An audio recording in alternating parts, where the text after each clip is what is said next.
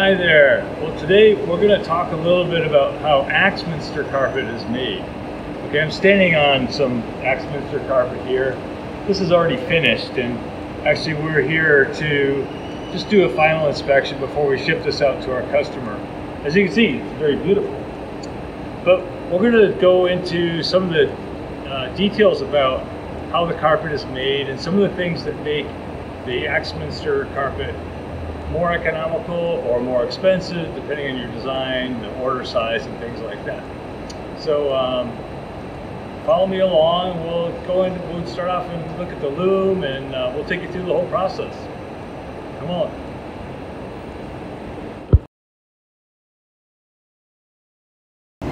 This may not look like it's an action place, but this is where it all starts. This is what's called as the yarn reel. I'm going to come back to that in just a minute. But what you see here is many spools of yarn. Now, so here we have lots of spools of yarn. This whole bucket is full of this color, these colors. Now, you might notice that some of these spools are smaller and some of them are bigger. And that's because some of the colors are used more in the pattern and some colors are used less. I'll explain a little later.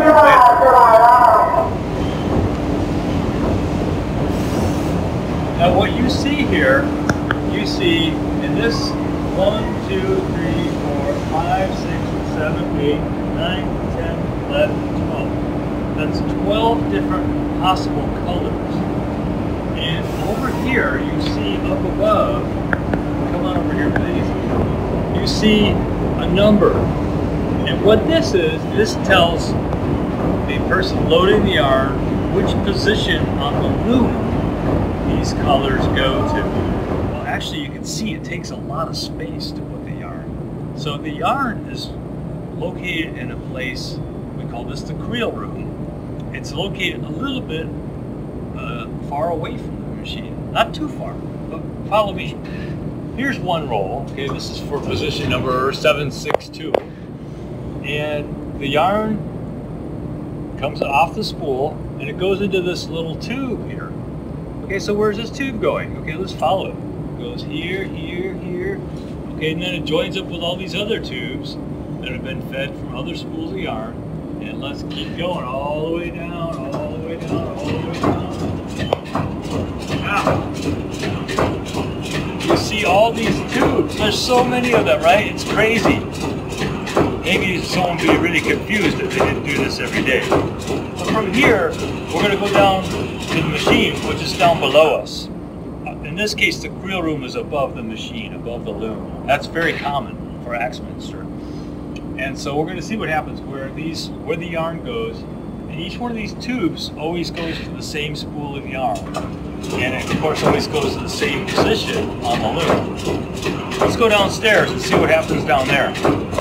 Okay, so I'm going to give you another view of the creel. I mentioned before that we can do 16 colors. And so this is one side of the creel which can do 12 colors.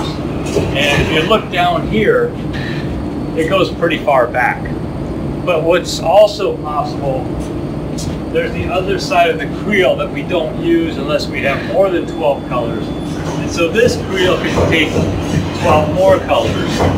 So really the creel itself can take 24 colors, but this particular machine can only do 16 colors. There's some machines that can do 24, but that's not very common. Usually most patterns need less than 16 colors. All right, that's it for the creel. Okay, now we're here downstairs. Again, up there, that was where the creel was. Okay, now we're back down below. And it's going to be hard to hear me. Now you can't see all those tubes here, but where those tubes led, they led to all these colors of yarn here.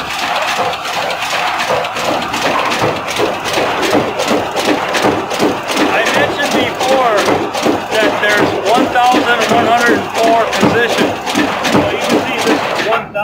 here. So that means each one of these positions on the machine put the yarn in a row. For 4 meters, there's 1,104 of them. This particular job is only 2.33 meters wide, so it's a little bit shorter. These things are called the yarn carriers, and you can see all the colors we had in the creel, they're all coming down here to the yarn carrier, and these guys move in and out, and the gripper grabs the yarn and puts it down in the pattern. Back and forth. And as they do that, there's a different color of yarn going into the weaving pattern. Here you can see the carpet is woven in red all the way along to this big hole here. And this is slowly turning as the carpet's being woven.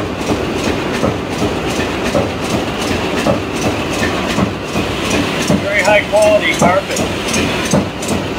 So what we were just talking about before is actually the face yarn. But what holds the Axminster carpet together is the back. And the back is actually the part that's woven. And there's 2 parts of the weave. This here, this is what's called, this is the wet yarn.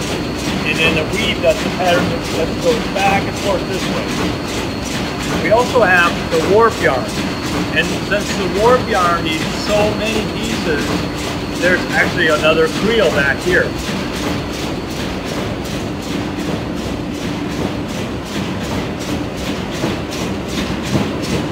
So this is the creel for the warp yarn. Again, there's 1,104 of them. They all feed horizontally into the weave. You can see all pieces of warp yarn. Now, for any given carpet pattern, the warp yarn and the weft yarn are the same. They don't change. There's no color to them. They're in the back of the carpet. So when you have a new job, you don't have to change this. You only have to change all the colored yarn, which is in the base of the pattern, and it goes into the creel.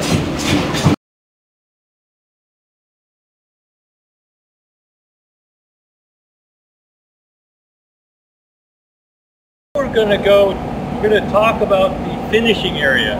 What we saw before was the weaving and the loom. Now here you can see this is the same job before. Actually, this is one of our products. This is going to go to the corridor. And as I mentioned before, this is only 2.3 meters wide. So this is a little bit narrower than typical. We usually do 4 meters. So you can see many piles of already woven carpet here, many piles. And not only that, there's more over here. All waiting to be secondary process.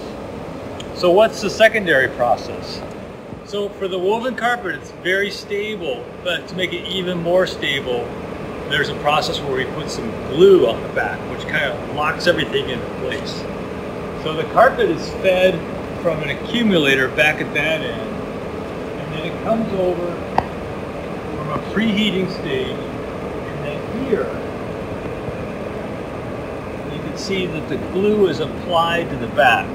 Now, it's lunch hour now, they're not running, but you can see the bath of glue. And this guy goes back and forth, spreading glue on, and it gets applied to the back.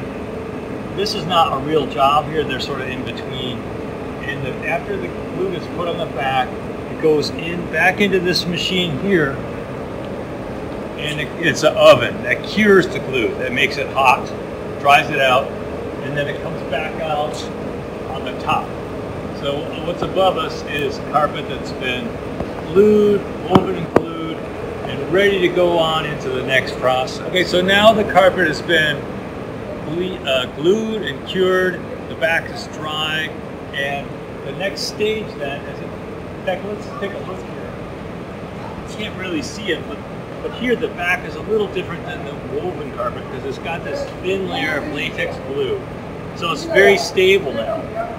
Now with that carpet being really stable, it's ready to go on through the shearing process.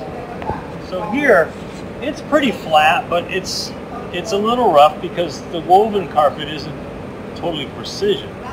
But it goes into here, and it goes into a shear. And this shear is really precise in our factory. There's actually 3 stages of shearing. So the first one, it cuts here. There's a knife. You can see it looks like a big pair of scissors. It's a helical cutter, and it turns like this, and it just shears very precisely a tiny bit of yarn off the top. Not only that, that's just the first stage of shearing. Here is a second stage. This is a fine cut. So it's already been sheared very even, but there's one more cut to make it a little more even. We call it fine shearing. And then finally, we have the finish shearing. Not allowed. In the final shearing, it's the final really precise cut. Again, the same kind of cutter, but it's just taking a tiny bit off. So it's really, really accurate. So now here we have the carpet that's been sheared, and we get quite a bit of it. And here's another stack of it here. This is a pretty big job. But the next stage will be, it'll be fed into this heater here, and you can't see it now because everybody's having lunch. But from here, the carpet's fed out in a long row. There's really strong lights, and people, a whole row of people carefully looking for any defects. And if they find any defects, they fix them on the spot. And finally, at the end, the carpet is rolled up and packaged for final shipping. If we're actually running now, you'll be seeing the people packaging and getting everything ready to send out the door. But I hope that you enjoyed the little tour here today. I hope we explained to you a little bit of why having the number of yarn colors controlled is really important, and why the number of colors compared to the job size affects the price. And I hope we help you understand a little bit about how the back of the carpet is prepared for the ultimate in stability and precision in the shearing. If you enjoyed this video, give it a like, and come back and see us.